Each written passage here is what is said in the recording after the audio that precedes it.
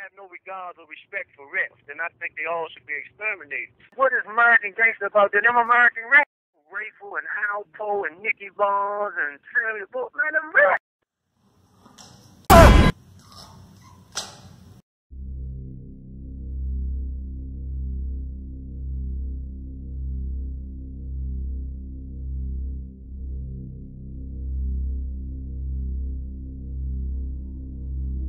Blandon was always a very nice man. He was actually very soft-spoken. He wasn't about a lot of bling. He was very intelligent. He was formally educated.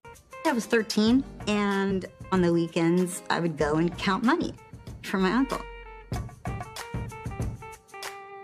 I asked him, well, what's this all for? And he kind of filled me in on that their families were very prominent in the government in Nicaragua.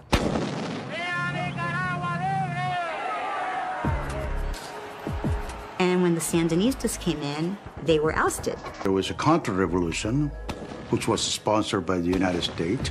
Reagan was in power, and Reagan was anti-communist. They are counter-revolutionary, and God bless them for being that way. And I guess that makes them Contras, and so it makes me a Contra, too. They had to support themselves. And how did they support themselves? Drugs into the U.S. They basically were supporting the Contras and not trafficking in drugs because that was a cool thing to do or because that was their childhood dream, but because they were patriots. They wanted their country back, and for no other reason. However, later on in the picture, you teach a man to fish, and he just might practice his trade.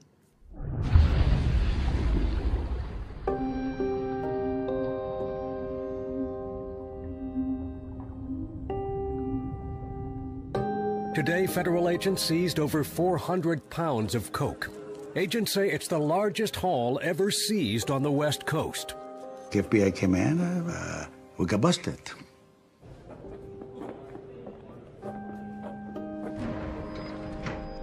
It just came a figure to my mind. I had $65,000 next to my night tables. The money actually was for Contras.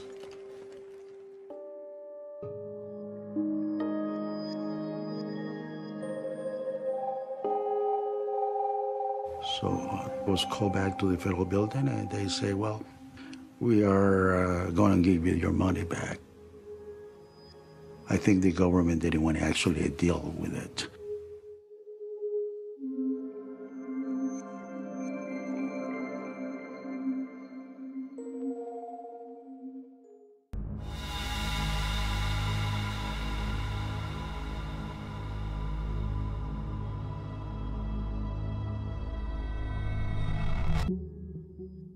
These are black people.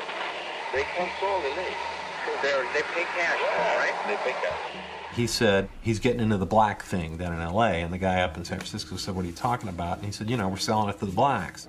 He said, you go into these neighborhoods, there's no cops, you can sell it where you want, and when they start killing each other, nobody cares. And that was his method for success.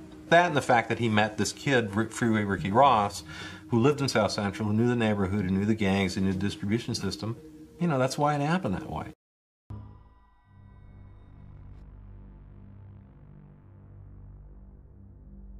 Blandon, Danilo Blandón, who was a person who was a member of the aristocracy of Nicaragua before the fall of Somoza, and then he fled and comes to the United States and decides while he's in the United States, so you can all understand this, he wants to raise money for the revolutionaries who are trying to overthrow the government that just overthrew them. So here in the United States, they try to do fundraisers, and that doesn't work. And then Blandon gets a scheme, well, I can get some cocaine cheaply with some help from some of my friends and get it into the United States of America. All I need to find is somebody who can sell it. So they find a gentleman by the name of Rick Ross, who is Freeway Rick. Rick Ross comes in and starts selling cocaine at the terms beginning 1 or 2 grams. And within weeks, 2, 3, 4 kilos a week. Within months, what was it, 10 to 15 kilos a day. Ricky Ross was selling cocaine to the point of making $3 to $4 million a day. He sold so much cocaine, it hurt his fingers to count the money. Not only in Los Angeles, but in Cincinnati, in St. Louis, all the way across America. So some can say, and this is the reason why people are so angry at you in your article, is that Ricky Ross, the dope dealer, was supplied by the CIA because Blandon was an operative for the CIA. I don't like niggas. They pay cash, right? They pay cash. Came and they got me and they said, come on, let's go for a ride. So we go for a ride. And we're just talking and he's telling me about how better it's going to be. You know, it's going to be good business. And I know I heard all about you. I heard you guys are good people and you're not going to do nothing wrong. And I can take care of everything. I can make it happen. I can get the price. I can get as much as you want. And we're going to have a good relationship. I knew he was the man. Because, you know, like when we first would do the deal, we would do a deal and then he would be parked, you know, down the streets. We would be on the other side of the street. And, you know, he would, you know, give us the wave. Hey, buddy, you know, like that there. Everything's good.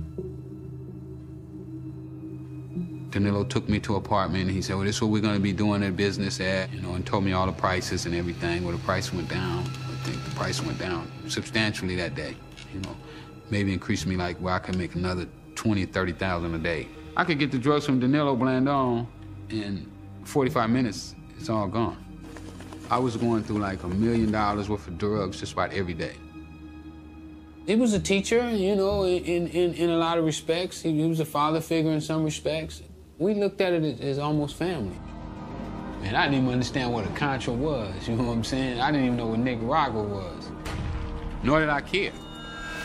You know, the only thing that I cared about was, you know, have my drugs on time, price gonna be right.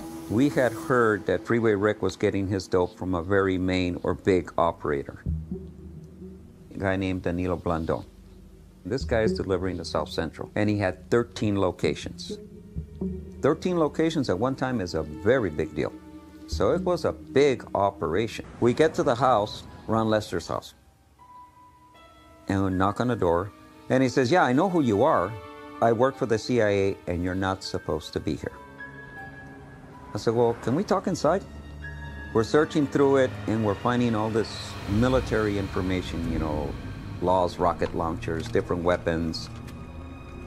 I grabbed as much as I could as far as information. It looked important, so I took it. There was no drugs in the house. There was no reason to take them.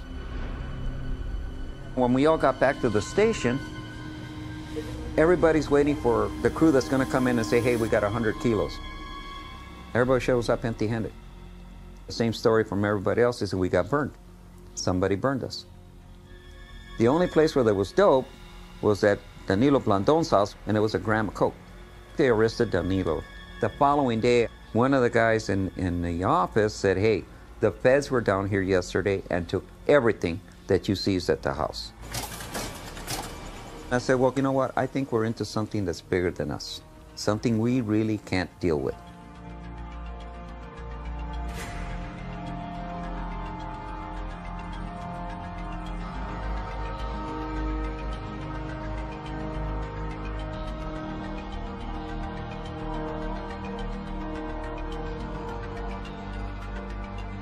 This nation cannot abide the communization of Central America.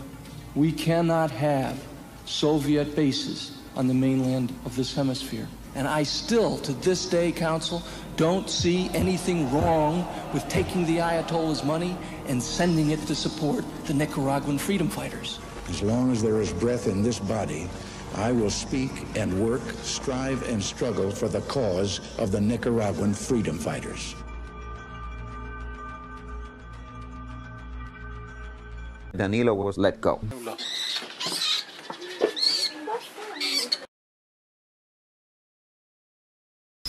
His name is Ricky Ross, the most elusive of the new gang godfathers, a mystery man. He's wanted in a handful of states across this nation for dealing massive amounts of cocaine, but he's been forced to run his organization while on the lam.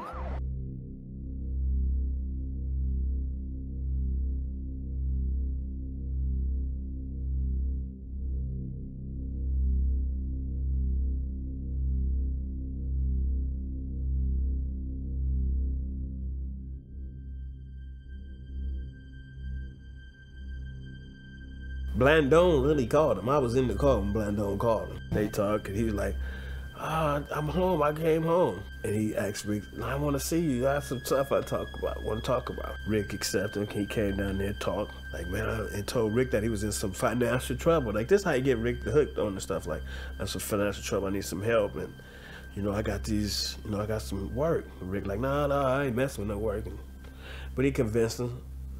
And he convinced me in a way, you know, because I was there. And Rick was like, I ain't got no money, but my partner probably want to do something. That's how this happened. And I'm like, I don't know, man, I'm done with that shit. You know, then he told Rick, like, you know, man, you like my son. He said that, I'm listening to him. He said, you know, you like my son. Just this one time, Rick, you know, I let you get, if you come out there, if you come to Mexico, I give them to you for 7, like 7 to burn. But if I cross, you got to give me 10.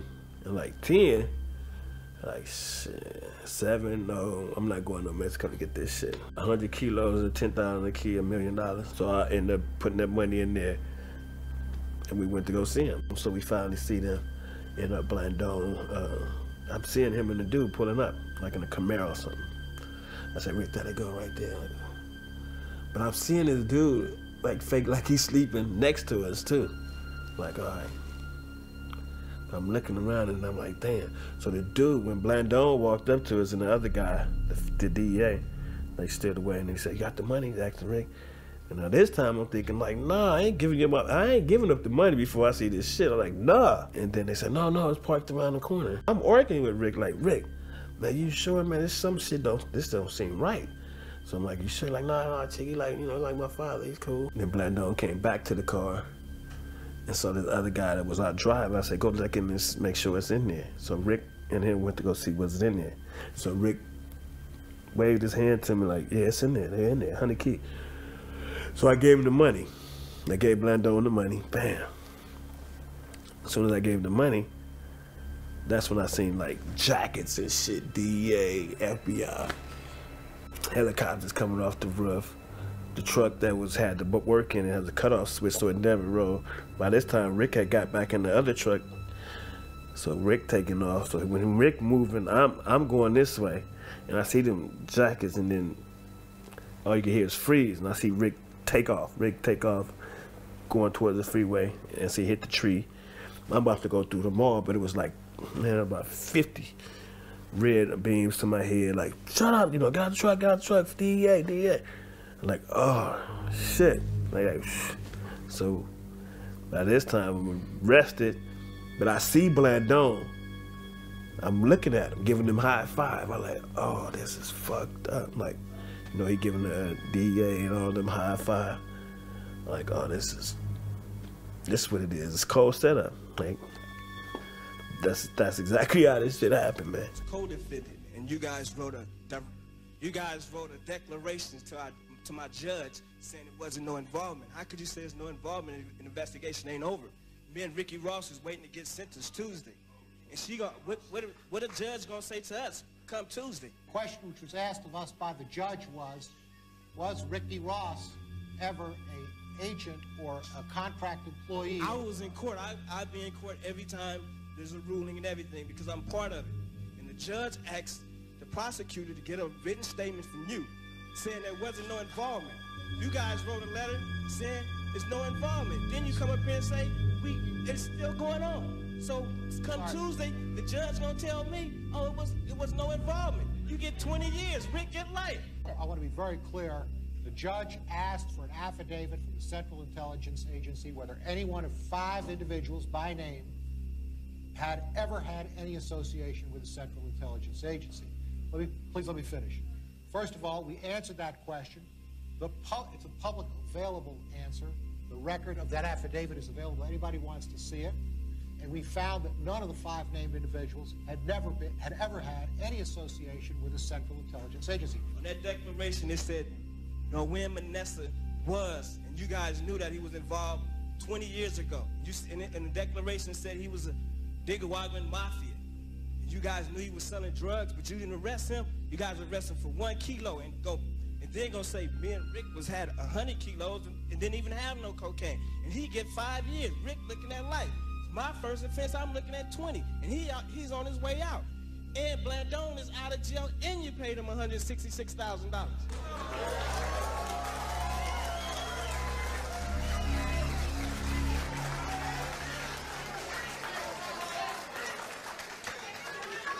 The question that the judge put to the CIA was whether Blandon or any one of 4 other individuals were ever associated with the CIA. That question was answered. The answer is a matter of public record. It is absolutely the case that Blandon was an informant for the DEA. That is a question, though, that which the DEA is answering, not a question which asks the CIA. Whatever we were running in LA, the profit it was going to the Contra revolution. United States sentencing guidelines and the federal sentencing system rewards those who get others involved in criminal conduct. And that's what Blandon did.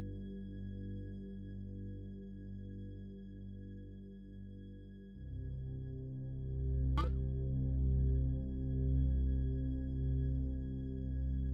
friend came to me, was in need, and I broke weak. That's all I did, and I was duped. The race ain't over yet. Well, I guess does the black community need a hero who's doing life in a maximum security penitentiary? The government can't stop it. It has to come from somebody that's been there, somebody that understands the problem. You're not operating on the assumption that you're going to get out of here anytime soon. All these big pie in the sky. It's America. We can dream. That's one thing they didn't take from you. They didn't say you can't dream no more, Ricky Ross. The prosecutor said is that if Danilo Blandón wanted to make a deal, he was going to have to bring the moon. What was he caught with? 10,000 kilos. Yeah, I think he got out 4 or 5 days after me. Well, the only person who name on the letter that they took to the judge was my name. We felt that they misled the judge in the letter. The letter went something like, we want to let Mr. Blandón out so he can reestablish his relationship with Mr. Ross, who is a large crack cocaine dealer in the Los Angeles area. In tonight's Eye on America, accusations, underscore the word accusations, that are nothing short of explosive. They are that the CIA knowingly and intentionally did what amount to pump crack cocaine into Los Angeles to help fund rebels in Nicaragua. To make somebody pay for what they have done to my community and to my people. There were some strong emotions vented today in Los Angeles as anger increases over a disturbing allegation that in the 1980s, the CIA knowingly permitted black neighborhoods to be flooded with crack cocaine. I mean, the way we was getting the drugs in, this guy had to have some powerful people behind him. It doesn't make any difference whether they delivered the kilo themselves or they turned their heads while somebody else delivered it. They're just as guilty.